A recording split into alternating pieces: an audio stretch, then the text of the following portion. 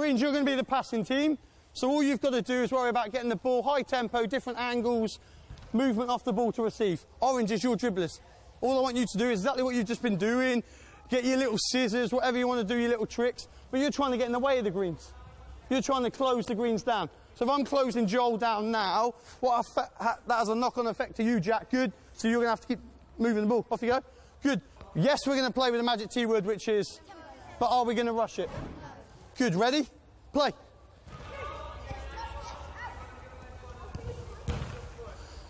Have a look at your surroundings, Alfie.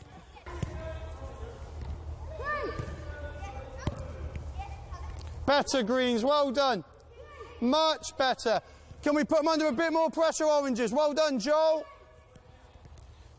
Good. Freeze, relax. For me at the moment, too many times we're receiving the ball, Alf, and we're turning into what? Into trouble. Get your head up. If you're unsure, where does it need to go? Just come back again. I've got the picture in front of me, then it might be over there to Alfie. Yes? A little bit more energy off this passing team. Come on, let's go, play. Yes. Good, better. Charlie, have a look.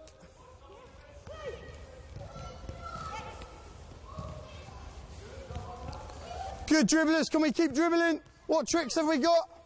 Much better, Green. Starting to move the ball, getting your head up, knowing what's around you. How do you know what's around you? Before the ball comes or when the ball comes? Before. Know your surroundings, paint the picture, know what you could do. It might be that you've got to turn out. Set your little challenge now. Can we try and play off 2 touches? Yes. If you need to take 3, take 3. But can you really move them so when they're going to come press, press, press? Before you know, it's just that little pass away and you've taken all of them out the game. Let's keep it in the square if we can.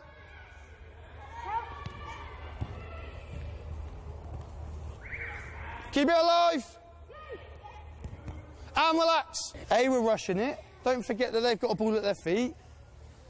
And B, for me, we're not coming off at angles. There's no movement off the ball.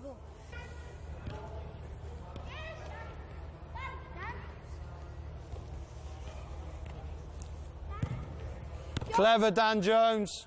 If I'm on the passing team and Alfie's got the ball, what's it important for me to do if I'm on this team? Angles to receive, movement off the football. Very important, because we found out that if we don't move off the ball and we don't react, then we cause this young man problems if he's on the football and it gets crowded in. But we also found out in that little session, didn't we, that if you play off 1 touch, what happens?